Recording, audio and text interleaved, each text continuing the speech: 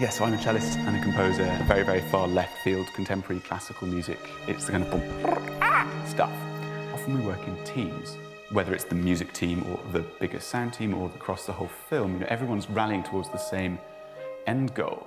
So I often work in other people's writing teams. You know, you get very good at delegating just by necessity. When you watch the credits of a film and production designer comes up or set designer, you're not under the impression that they actually hand-built every single set. There are a lot of people involved. And sort of delegation by specialization is I think, sort of the best way to go with that. And so one thing that does happen a lot, from my experience, is getting a handful of people on in the writing team stage. I was not a classical composer. I came from much more of a singer-songwriter background. Lots of touring and lots of experiences on the road, meeting people. But I also worked in a band called Uncle, big collaborative project. It involved a lot of people, multimedia, but mainly going on the road and doing shows. But equally, there was quite a lot of very cinematic pieces. I got to work on a score for a film called Sexy Beast, which was sort of 15 years ago now, but it opened my eyes at a very young age to what music for film and television can be. Often it's just a more efficient use of resources and time to get someone else to flesh things out from, you know, a piano score or a computer mock-up into a full-blown orchestral template. Either you choose someone who is like a wind and brass specialist or a string specialist or a this, that, or the other. There are people who focus or, you know, their background is in one thing or another. So I don't do what the other two guys do. I do things from a much more technical standpoint. I often help out with the programming side, making the score sound bigger before the demo stage when they're laid up to picture. But most of the time I spend recording and mixing music to picture. I studied music as well, which helps. You need to be able to have those conversations with the composers when they're conducting, which you'll see Peter do. There's that semitone clash in the inner part of the no. Okay, I'll do two bars in.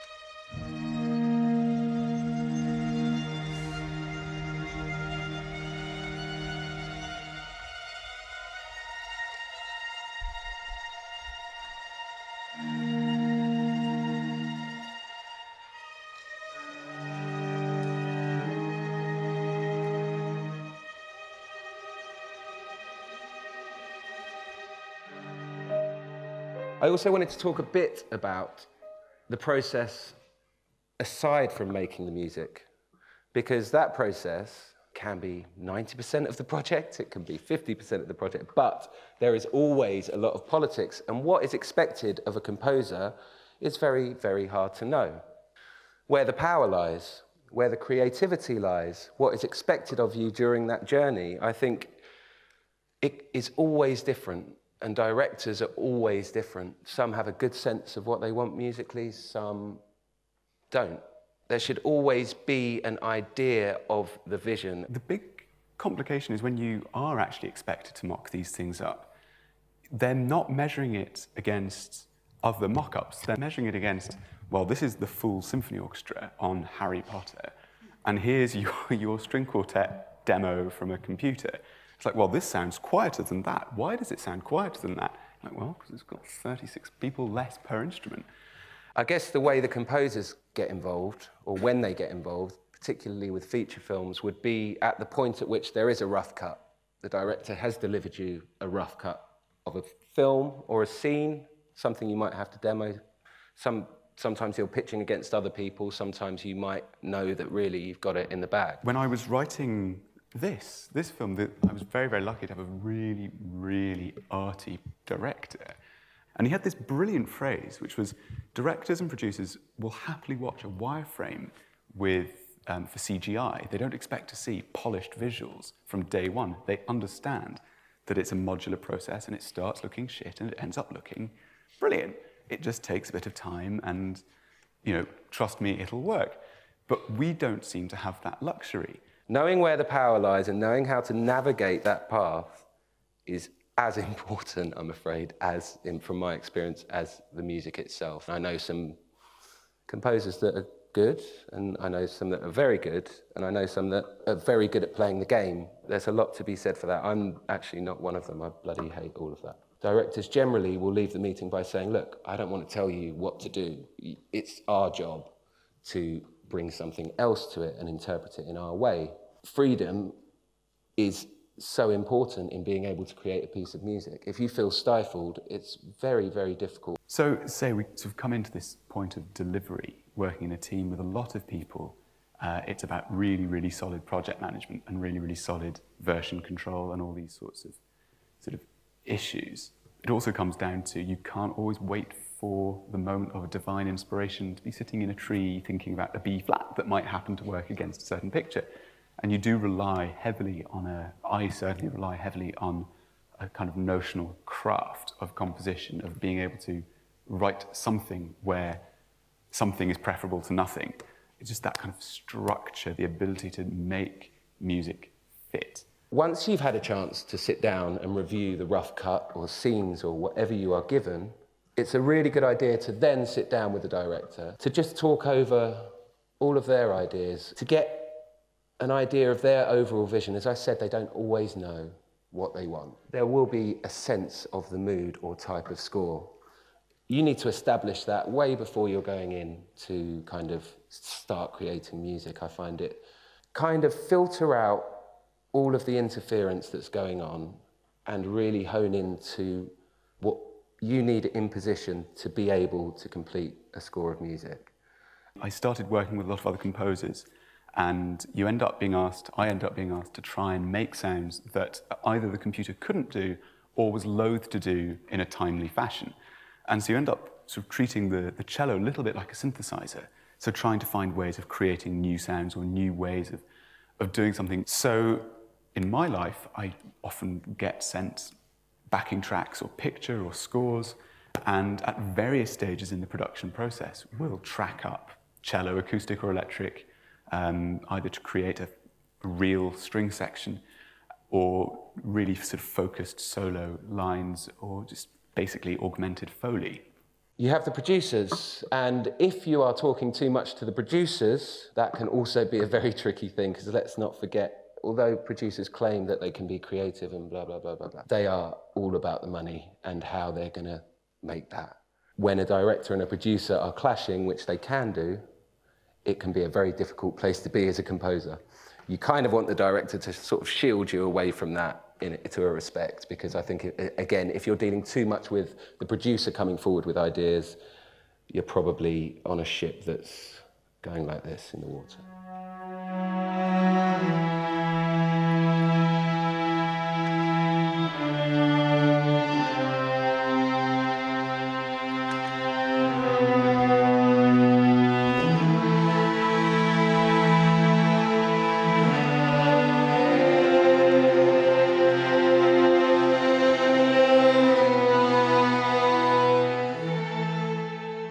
Something we're going to talk about later on in the recording process is whether to go freestyle against picture, just sitting playing, or whether you work to a grid.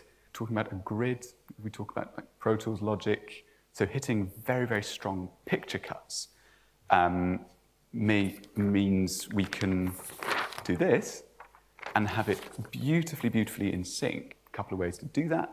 One is to get a freeform performance and edit it in place. Or you could conduct a picture, or the speediest, quickest, happiest, cheapest way to do it is to spend that bit of time and write it into a very structured kind of Pro Tools session, Logic, Cubase, whatever it might be.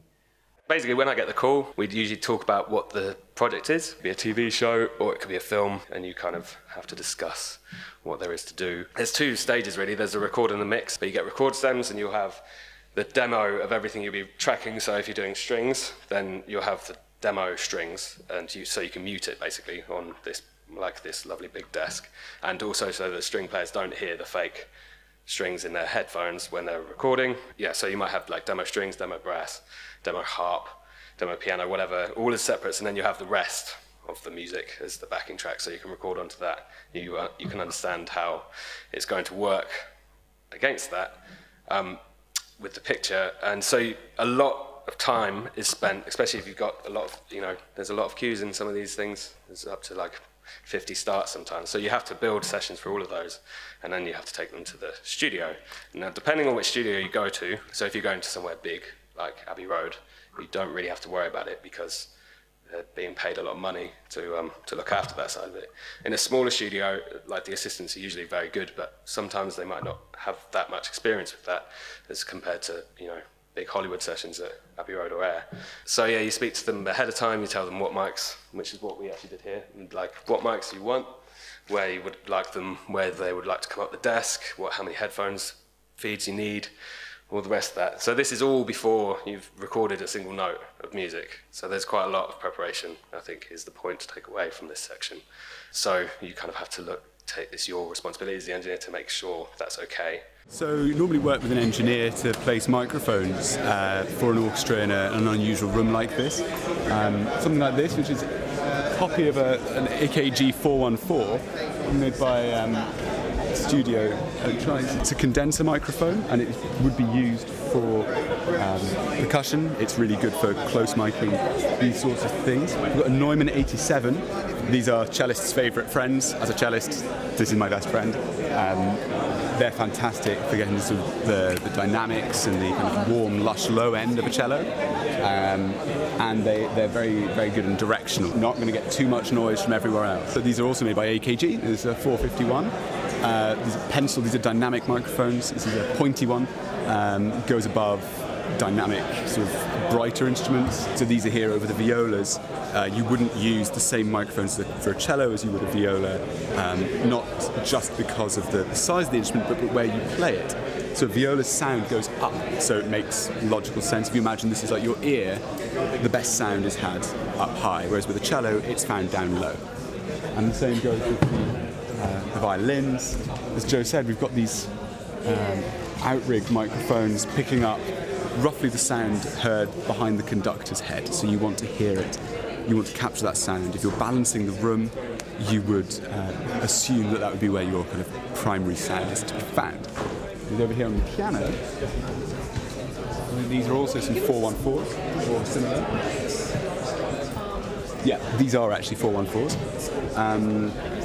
These are fantastic. These are like the kind of go-to mics for putting in front of anything that's going to just need that sort of super dependable. It's got various different polar patterns. So if you look front here, you can choose different polar patterns of it. You've got a lot of control, whether it's omni or whether it's directional, whatever. So you put them inside the piano. If you were doing a more kind of luxurious piano recording, you would go to town with mics further away and some closer in. These little pencil Neumanns as well above the violins really are nice and crispy, and actually they work very well on cellos as well for capturing the high end and the kind of top shiny stuff of a cello, finger noise and bow noise that really adds personality to it. But it's traditionally better kept for like violin sound.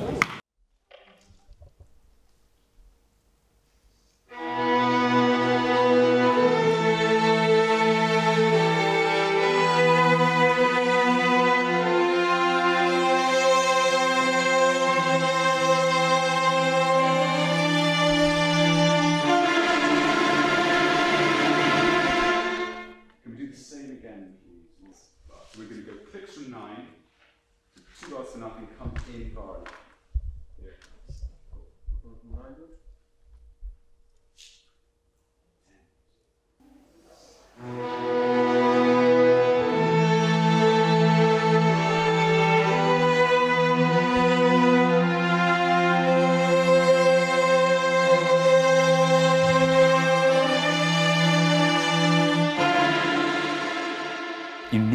be approved, you want the people to like it, so you write something that sounds good. And that doesn't often translate into what will be playable. I feel like there's a kind of a point that we've reached at the moment where samples are so good, but they do encourage a very different style of writing. And I think the one thing that I really appreciate with my sort of very classical background is that you don't ever lose this kind of pedantry, you know, so how you make a 3-beat note, what it looks like in a 4/4 bar it actually isn't quite as simple as the computer will make you think. It may not actually sound so good. The samples may not sound as good, but if it's orchestrated correctly, it'll sound $1 million when the orchestra play it, if you're fortunate enough to have a real orchestra that you know are going to be playing it. I always think it's better to have something playing on top that's live. I think a layman can tell, like, that nothing is there live and it just doesn't feel as exciting or as energetic. Everybody's starting to sound the same because these tools are becoming more and more widespread and affordable. Like before, 10 years ago, you used to have the big Giga Studio rack with it cost you £100,000 just to get started in making orchestral mock-ups. Now you can do it Spitfire's thing is like a £400 entry thing, and it's nuts, and it sounds amazing. But then what I'm finding is that more and more people are wanting to get away from that sound because it's everywhere now. Like everybody can sound the same. So it seems like people are rebutting against that, trying to get a bit more weird and processed and a bit more unique, which I'm all in favour of.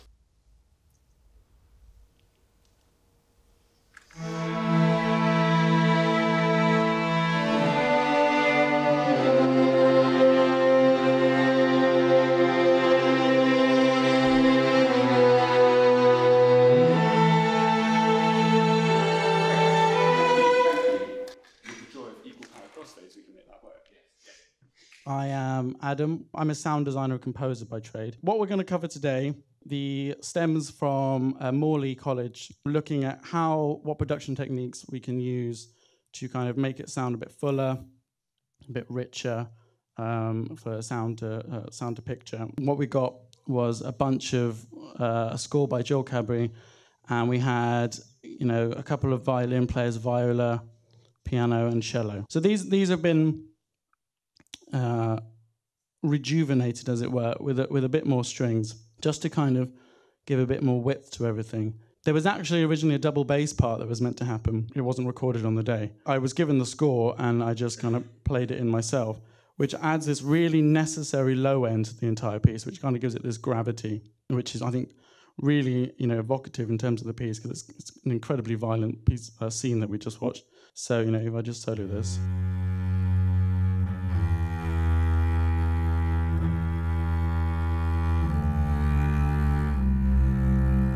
And then you hear it, without. And then I'll bring it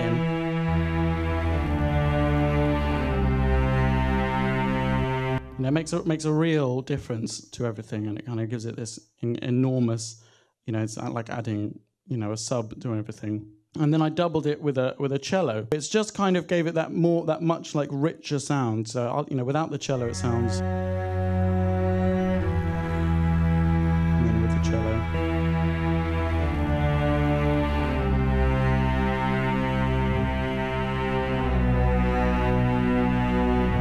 So without the things I added,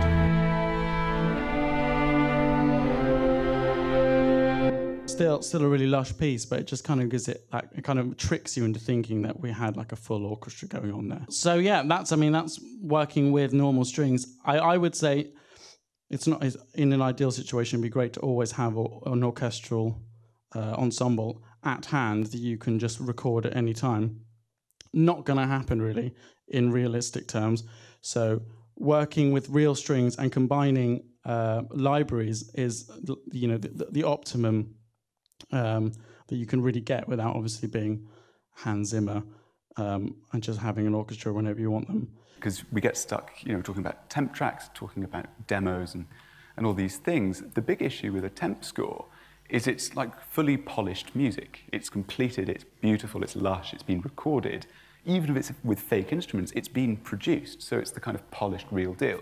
We come along with our shitty little kind of scratchy laptop sounds, and it's always going to sound worse. The old stuff that is often discarded because it's 250 years old is 250 years old for a very good reason. My one thing is really don't forget about the fundamentals and the basics, because they really, really add up. Use a DAW as a tape recorder and nothing more for the beginning of the process. Because I think if you're constantly looking for this to do things for you, you're relying less on what you're emotionally trying to achieve. Ultimately, I think we're dealing with an emotional response. If you don't feel that emotional response, then how are you going to be able to share that with other people? So I think that's the ultimate. Forget everything else, it's about having faith in your own ability, and it's about your emotional response to something, whether it be film or, TV or anything, an abstract art piece. Ask players for their advice. Everyone likes to be asked for their opinion. Everyone likes to go off on one talking about why they can't do this or what they could do better. And that's where you'll find your kind of little treasure trove of people, is asking people for their advice. Enjoy the process, navigate the politics, have the freedom to explore your ideas, play to your strengths, challenge yourself, have faith in your ability, and emotionally engage, and you'll be fine. Thanks a lot.